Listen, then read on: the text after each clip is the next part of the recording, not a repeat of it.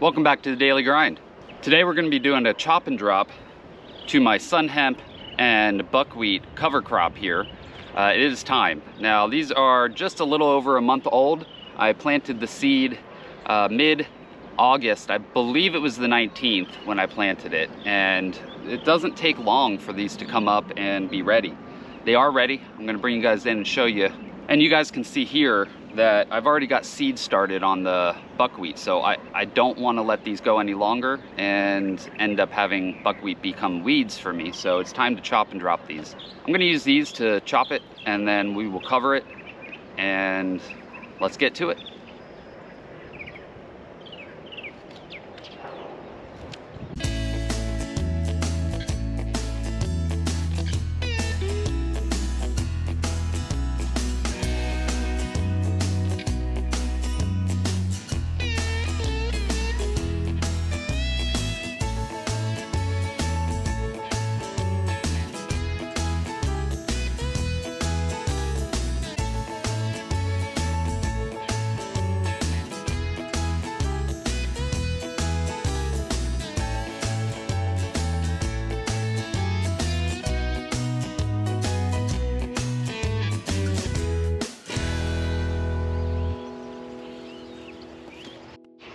All right, now it is chopped and dropped.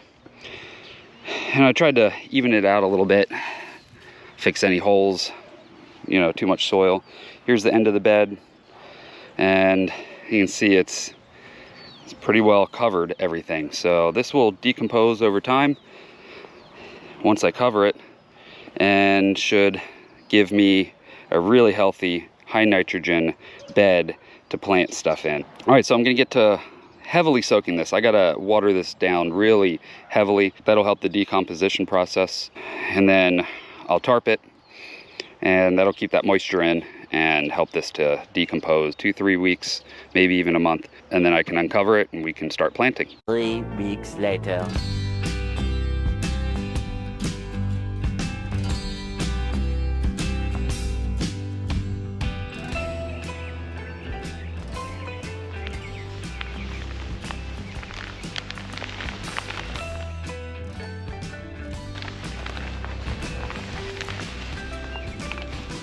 Well, here we go, guys. It's looking pretty good. There's still a little bit of green, so somehow there's chlorophyll still in this after 2 weeks of being covered. But I think this will be fine.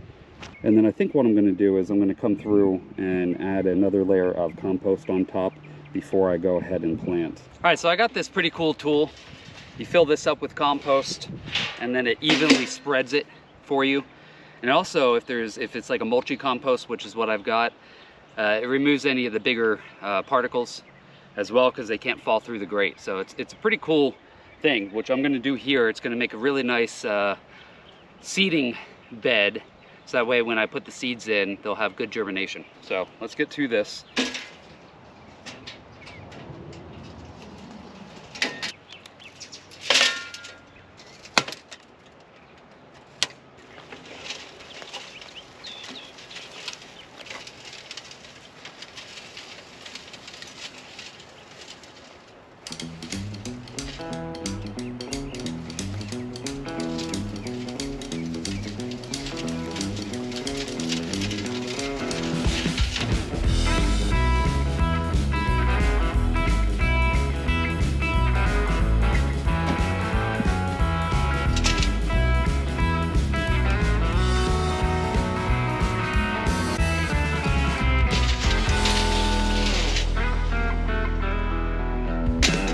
So that looks a whole lot better. It definitely covered most of it. I still got quite a few sticks. I'm gonna wet this and really hose this down, and then tomorrow come back with another fresh layer of this compost on top, and I think that should cover everything. If I need, I can pull up some of these sticks, but boy does that look a lot better.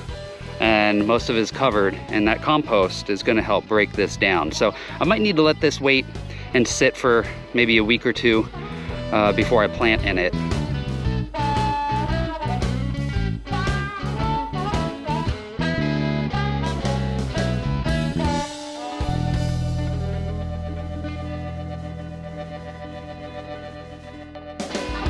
Well, that's looking really good, guys. I am going to go ahead and water this and let this sit for about a week. I'll probably tarp it once more for 1 week, let it be tarped and wet, see what breaks down, and then I can come through and seed this.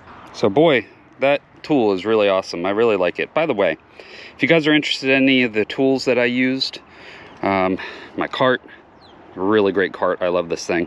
The compost spreader, any of this stuff, I got a lot of it on Amazon, not all of it, but I did get a lot, and I will link below so you guys can check those out. I try to find the best deals for myself just because I don't like spending a lot of money, but I want something that's going to work, and I found that these work just fine. I really like that compost spreader, so I will go ahead and link below for all the tools that I use. 4 to 6 days later.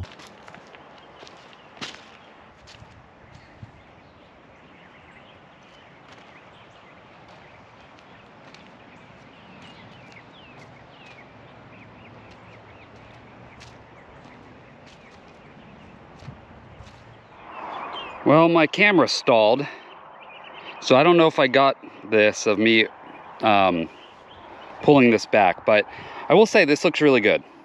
Okay, it's still a little bit moist. We've got still some sticks on top that didn't get, you know, covered. That's okay. These can just be pulled off like so. And so once I remove those sticks on top, there is a really nice bed here that I can seed.